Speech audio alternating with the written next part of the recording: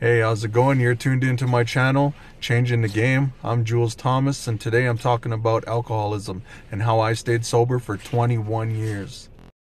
I was born in Grand Prairie, Alberta, Canada, to two parents that were alcoholics. I grew up around alcoholism my whole life. I started drinking when I was 11 years old. I quit when I was 15 years old. Some people ask, 15 years old? How where did you get started? How did you end up at that point where you're 15 years old and you have to quit drinking? Growing up, I was one of those kids running around at parties, watching everyone get drunk and wasted and everything like that.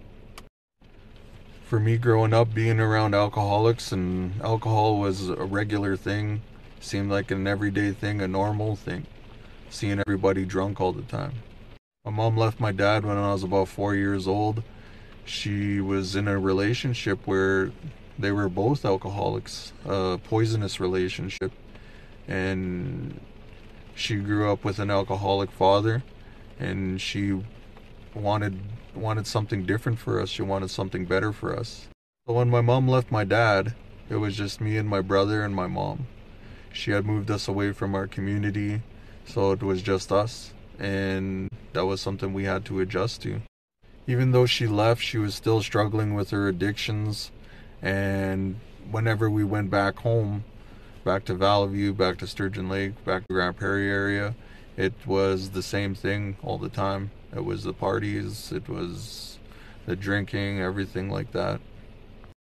Being a single mother, raising two kids by herself, like in that situation, we didn't have a lot.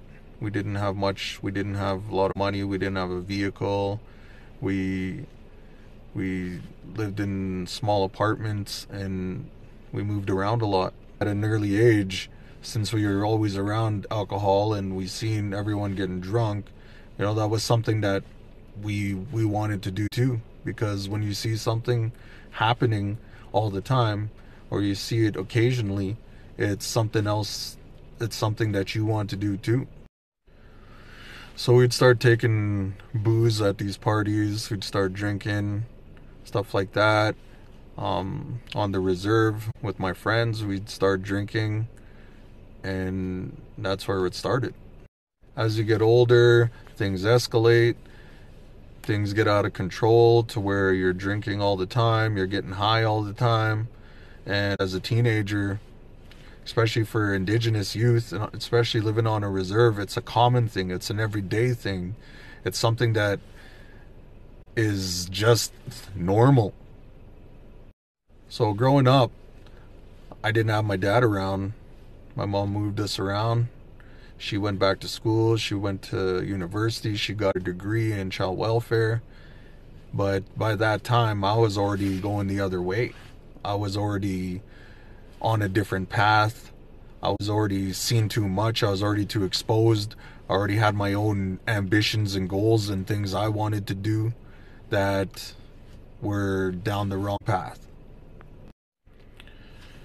We'd go visit my dad sometimes, and my mom would leave us there for a weekend or for a couple weeks or whatever. But during those times, my dad would be drinking, you'd be getting high and stuff, and we thought of that as a time that we got to do that too. So, we'd be getting drunk with my dad, we'd be getting high as a teenager, and it just seemed like it was normal to us. It was okay. When I was 15, I ended up smoking weed that was laced with PCP, and I went on a bad trip. I lost it. I couldn't control myself. When I went to the hospital, they couldn't control me. They had to put me to sleep. And then I wake up the next day, and the after effects didn't go away for like months. I was messed up. I was out of it. I couldn't, reality was out of sync. I was out of touch, and I didn't know what was happening to me, and I was scared. Thought it was like I was alone and everything like that. And it was one of the things that pushed me to not want to drink anymore, or not wanting to get high anymore. It was a real eye-opener.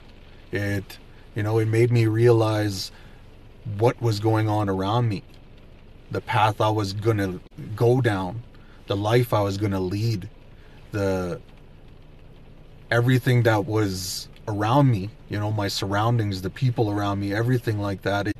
It changed me. It woke me up.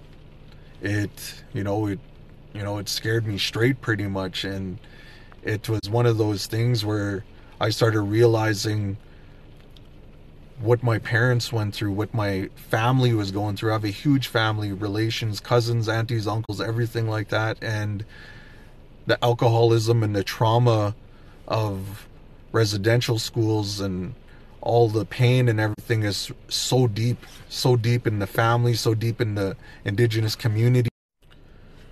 So when I decided to quit, I was 15 years old, indigenous male, living on the reserve, and as a lot of you know, peer pressure is crazy at that age. Like wanting to be yourself, wanting to be true to yourself, wanting to have better for yourself wasn't normal.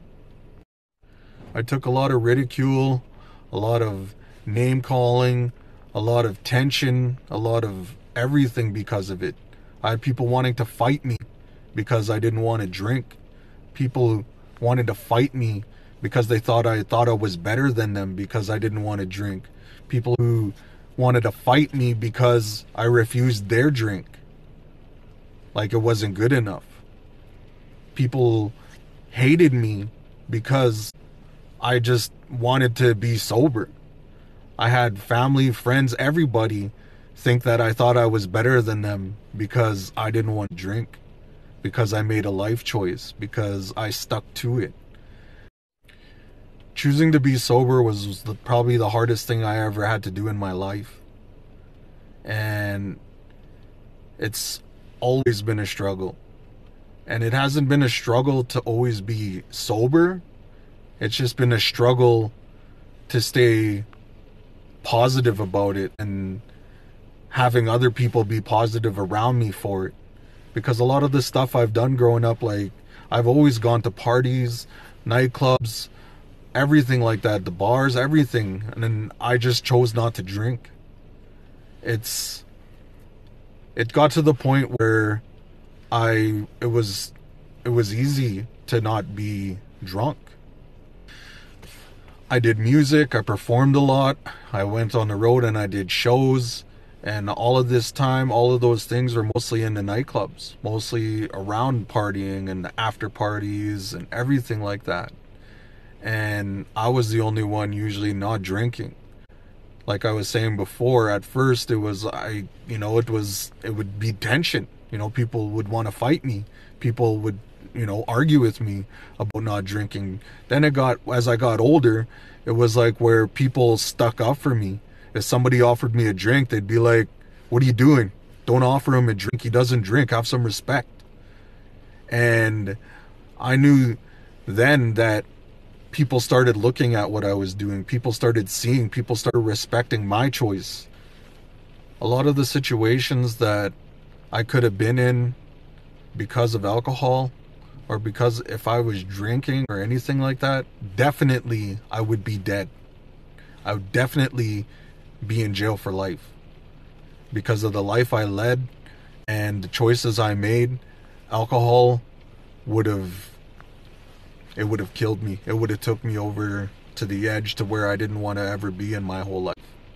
And choosing to be sober, even though I was doing a lot of things I shouldn't have been doing growing up, being sober and having that sober mind got me out a lot of the negative situations or the outcome that could have happened. My mom sobered up when I was around 9 or 10. That's around the time I remember having her last drink. She was still in university. She graduated from university. She went on to have an amazing career in child welfare. She's someone I looked up to. I still look up to. Someone I'm proud to call my mom. Someone who makes me proud.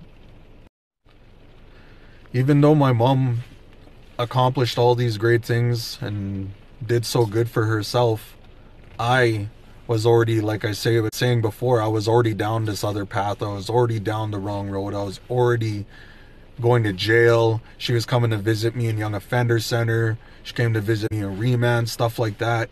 And at that point in my life, I didn't realize some of the stuff I was doing, that a lot of the stuff I was doing was affecting the people who cared about me, or the people who looked up to me, or the people who knew me. But that's something I want to get into in another video. So I've been sober for 21 years. And this year, my dad passed away due to alcoholism. He had liver failure. And it's something that hit home, like, hard. Like, it's something that, you know, you never wish for anybody, especially your parents. In my community back home, other communities in the city, on the reserves, you see it. People are dying all the time because of alcoholism. You know, I'm not out there preaching or everything like that, telling everybody, oh, well, you shouldn't do this, you shouldn't do that. But the thing I can tell you is try to make better choices, try to live positive, try to make positive choices. I have a wife and 2 children. Both of us don't drink. We raise our children in a sober home, and we love them so much. I love my children, and I will do everything in my power to set a better example for them for the rest of their lives. If I got into all the details about how I am staying sober, all the small stuff, this video would be forever. But I just wanted to let people know, let other people know out there, that you can be sober. You can still live a full, fun life. You know, you can still have a good family. You can still do everything you want. You can accomplish goals, accomplish your dreams, and be happy. And you don't need alcohol to do that. Thanks for listening.